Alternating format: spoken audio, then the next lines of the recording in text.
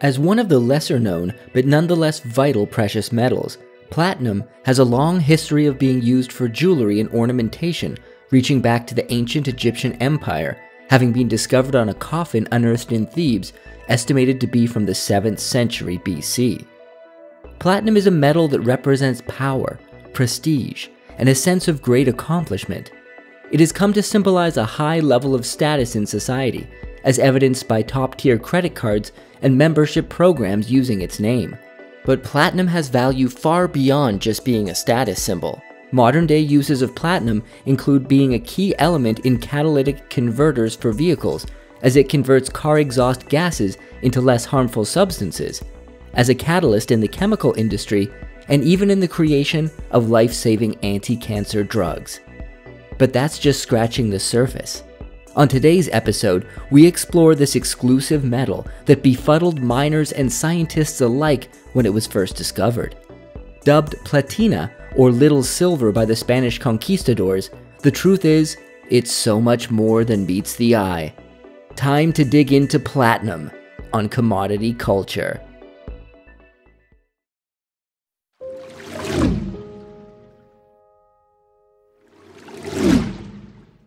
Platinum is a gray-white precious metal, and one of a group of 6 elements known as the platinum group metals. The other metals in the group are iridium, osmium, palladium, rhodium, and ruthenium. Platinum is the most common of the group and sees the most use. Platinum's atomic number is 78. It has an atomic mass of 195 units, a melting point of 1,768 degrees Celsius, and is resistant to corrosion, stable at high temperatures, and has stable electrical properties. The name platinum comes from the Spanish word platina, basically translating to little silver. This somewhat derogatory word was coined by Spanish conquistadors in the 16th century, as they had no idea of platinum's uses or true value, and considered it an annoyance that interfered with their attempts to mine gold. In those times, it was widely believed that platina was young gold, and that given time, it would turn yellow as it matured, but until then, better to toss it aside and get back to mining for the real thing.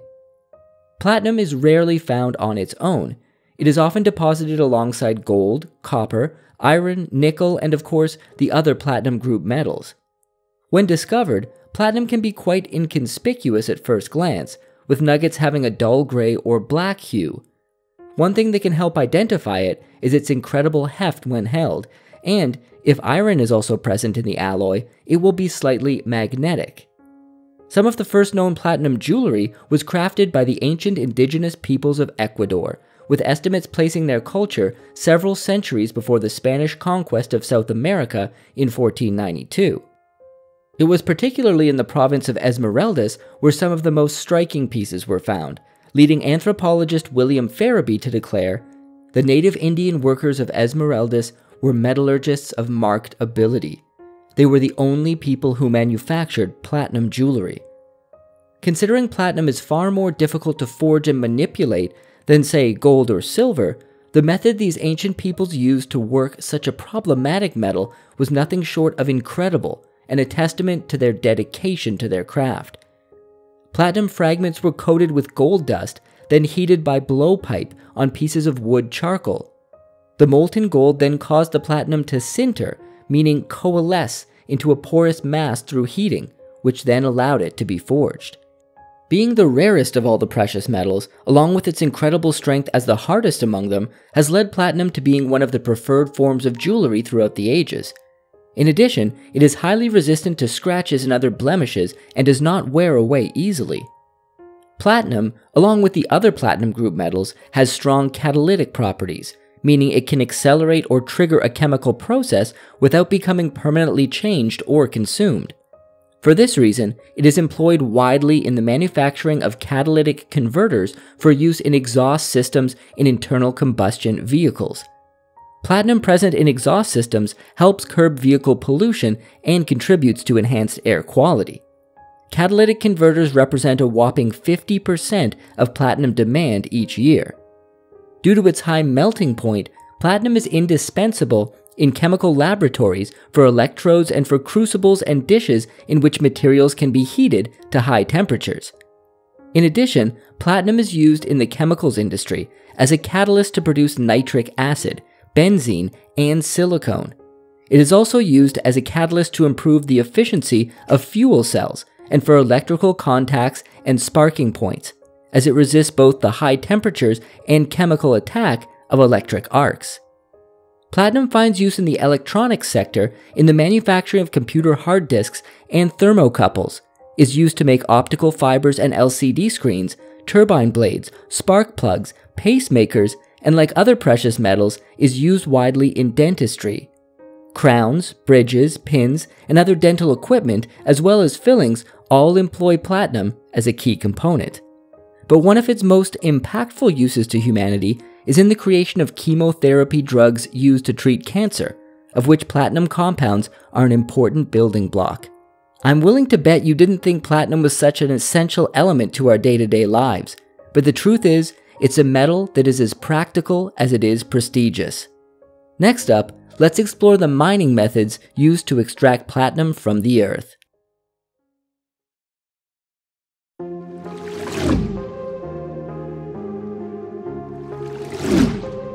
Being one of the rarest metals on Earth, platinum is almost never found on its own, but is generally found alongside platinum group metals, nickel, iron, gold, and other metals. Although pure platinum deposits have been discovered, they are the exception rather than the rule. One of the earliest platinum mining methods is placer mining. Like gold, platinum particles can accumulate in alluvial sands in rivers and streams.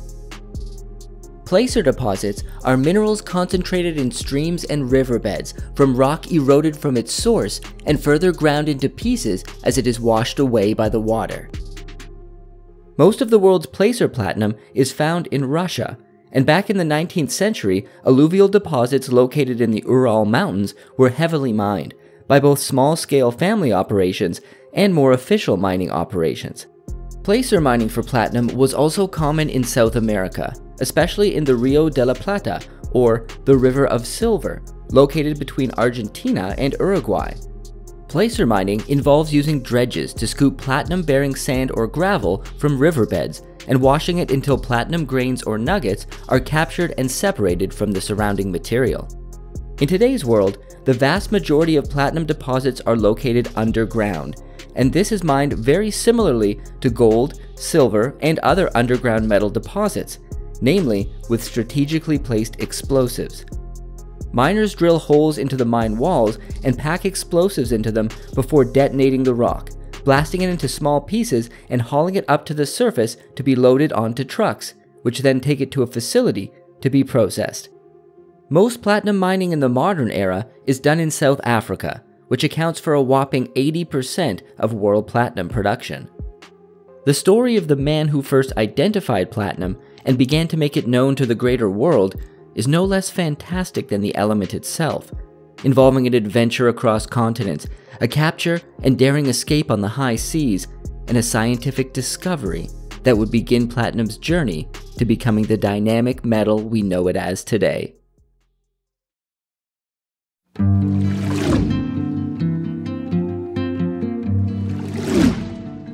Antonio de Ulloa of Spain was only 19 years of age when he was promoted to the rank of frigate lieutenant and sent on what would be a life-altering expedition to Quito in Ecuador, led by French geographers Charles-Marie de la Condamine and Pierre Bouguer.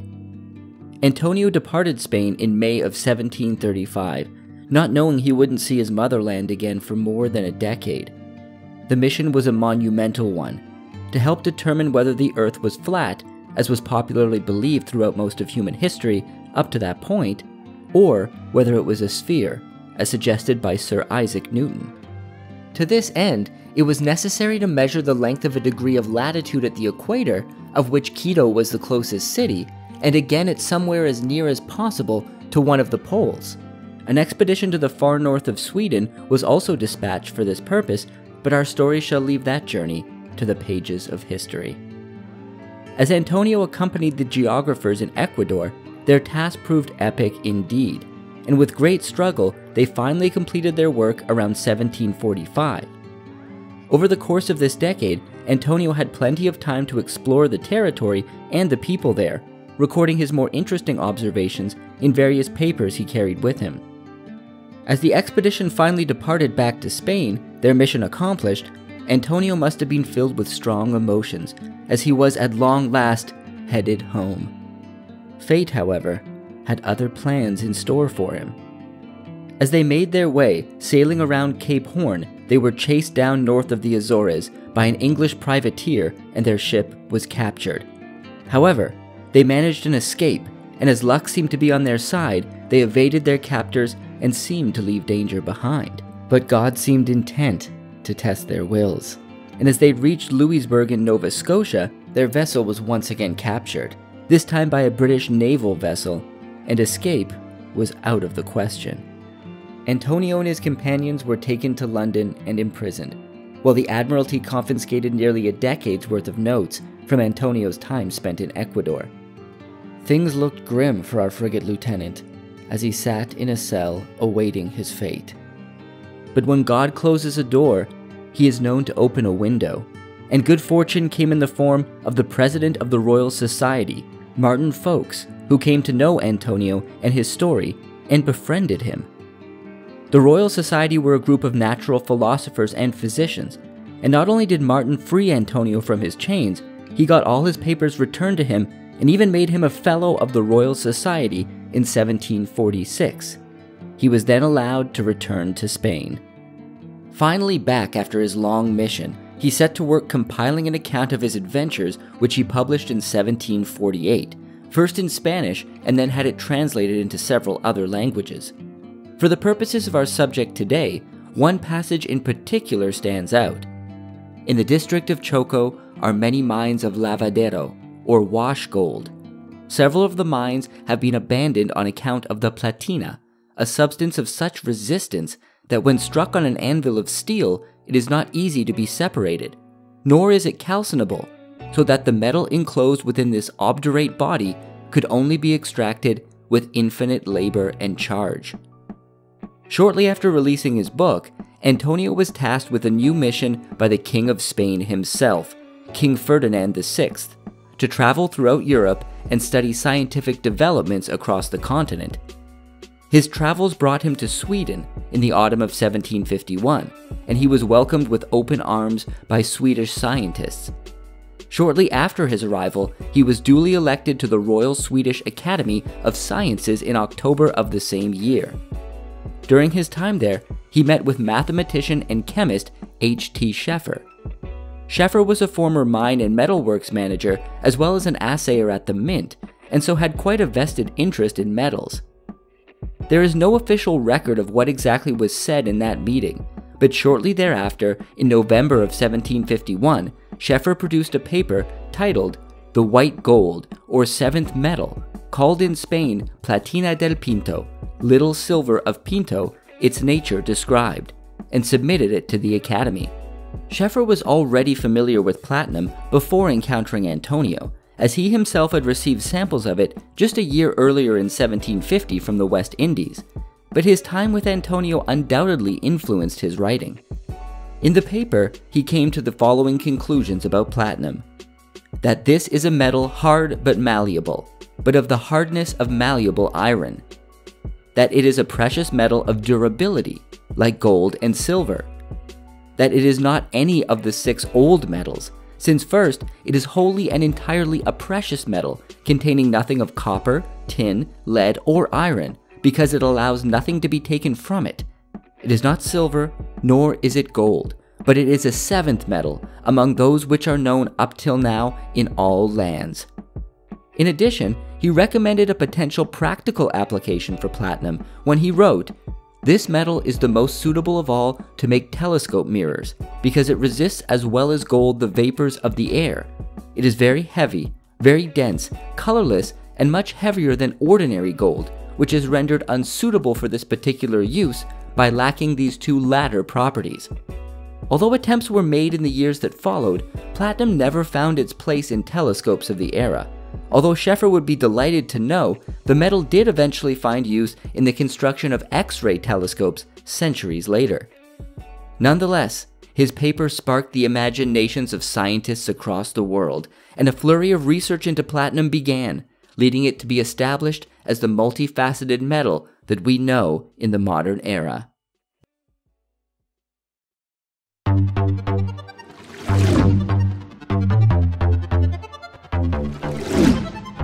Although the recent trend towards electrifying vehicles seemingly puts platinum's use in traditional gasoline-powered catalytic converters at risk, we need to step back and look at the bigger picture.